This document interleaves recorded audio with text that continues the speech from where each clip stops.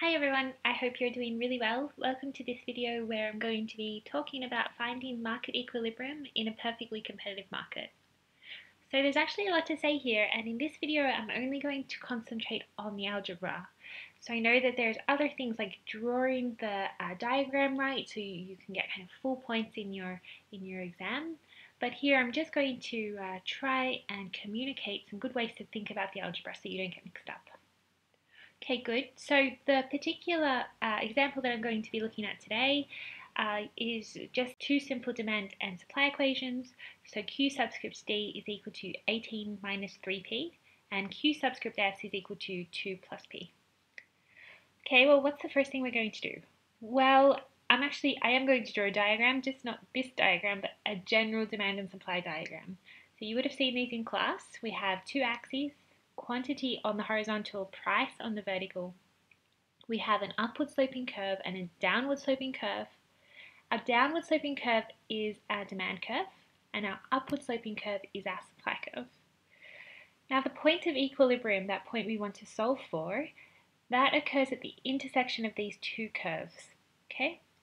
And we call the price associated with that intersection P star, and the quantity associated with that intersection Q star. So that's our price and quantity in equilibrium. So let's just think a little bit more about what these curves are doing. They're actually telling us what the quantity supplied or demand is going to be for various prices. So for instance, let's think about the demand curve. Let's say that price was P1. Well, in the market, we would get the demand right here, Q subscript D1. If we were going to lower the price, we would something like P2, for instance, our quantity demand would increase, right? Q subscript D. So the demand curve is just a line that tells us for all the different prices what's the different quantity demanded. And what is the supply curve doing at this point as well? So let's not think about P2, but just P1. And we extend our line across until it hits the supply curve. And it's this point here that gives us this quantity supplied one. But you can see here at P1, at this price, the quantity supplied is much bigger than the quantity demanded. And we call this situation excess supply. So what's going to happen when we have excess supply is that, well, there's going to be this downward pressure on the price.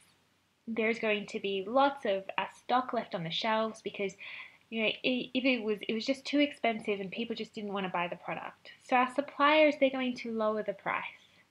And as they lower the price, more people who otherwise wouldn't have bought the product, and they're going to come into the market. And really this downward pressure is going to continue until it's the case that there is no more excess supply left and we're at that equilibrium point P star and Q star. Now let's think about the opposite situation. Say I had some price that was lower than P star. Let's just call it P2. Well, let's find out what's being demanded and supplied at P2. So I'm going to extend my line of price along and see where that line hits the demand curve. Well, it's about here, and we get Q subscript D2. And how about the supply? Well, the supply curve hits that price about here, so we get Q subscript S2. Now here is like the opposite of what we had before. Here our quantity demanded is more than our quantity supplied, so we have excess demand or shortages. And so what will happen with these excess demand and shortages is that there's going to be an upward pressure on the price as the buyers compete for the product. And the sellers, recognizing that there is a shortage in the market, is going to think, okay, well, we can increase the price for this product. And that upward pressure is going to continue until, again, there is no excess demand or shortages left in the market, and our quantity demanded is equal to our quantity supplied. And this is really the key here, is that this equilibrium position, well, this only obtains when our quantity demanded is equal to our quantity supplied. And you can see intuitively with the story about excess supply and excess demand about why that's the case. But that's great because this helps us with our algebra because we have expressions for our quantity demanded and we have expressions for our quantity supplied. We know that our quantity demanded, Q subscript D, is equal to 18 minus 3p. And we know that our quantity supplied is equal to 2 plus p. But if quantity demanded must equal quantity supplied in equilibrium, then it must be the case that 18 minus 3p must equal 2 plus p in equilibrium as well. So that's our first step in solving for equilibrium in our perfectly competitive market. We have to set quantity supplied equal to quantity demanded. And so we get 18 minus 3p is equal to 2 plus p. What we're going to do now is we're going to solve for p.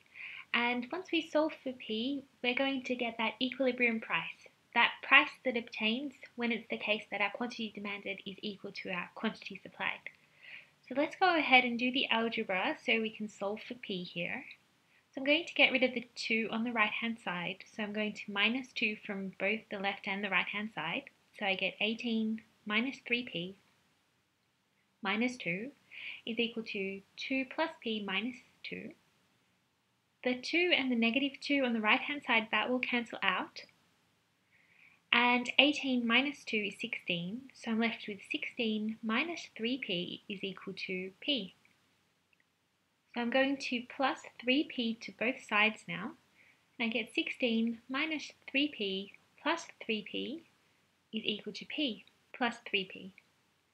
The minus 3p and the plus 3p, they're going to cancel out, and I'm left with 16 is equal to, well, p plus 3p is 4p. I can divide both sides by 4, and that leads us to our answer, which is p star is equal to 4. Okay, that's good. We've got our equilibrium price. We're halfway there. Now, once I've solved for equilibrium price, I'm going to substitute that price, p is equal to 4, into either our demand or our supply curves. So that's our step 2. Now, I can substitute p is equal to 4 into either our demand or supply because it's the case that at that equilibrium point, they're equal to one another. So it doesn't matter which one I substitute this p is equal to 4 into. So I can prove that to you. I'm going to substitute them into both, and we should get the same answer back. So let's work with our demand first. Well, if p was equal to 4, then quantity demanded is equal to 18 minus 3 times 4, which is 18 minus 12, which is equal to 6. How about our supply curve? Well, our quantity supplied is 2 plus p, and p is equal to 4, so we get quantity supplied is equal to 6. So our q star is equal to 6. So we found our equilibrium points, p star and q star. And these are the points where our quantity demanded is equal to quantity supplied.